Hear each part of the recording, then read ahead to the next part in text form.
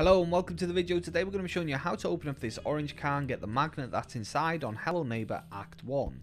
So the first thing we need to do is go to the other side. We're going to pick up a steel bin and then we need to climb to the top of these shelves because we need to get onto the roof. Once at the top here, you need to place the bin down. Oh, yeah, we got it. Place the bin down, climb on top and jump onto the roof. Then we're going to crouch and pick the bin back up.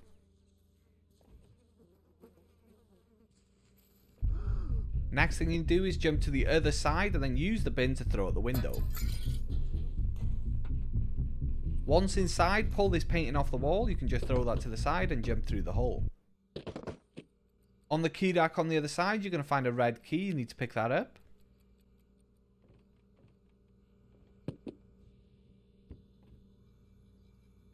And then you're ready to head back outside to the car. Once outside, use the key. Then open the trunk and you're going to find yourself the magnet. I'm going to leave that one there anyway. If you like the video, subscribe if you want to see more. Thanks for watching as always, and take it easy.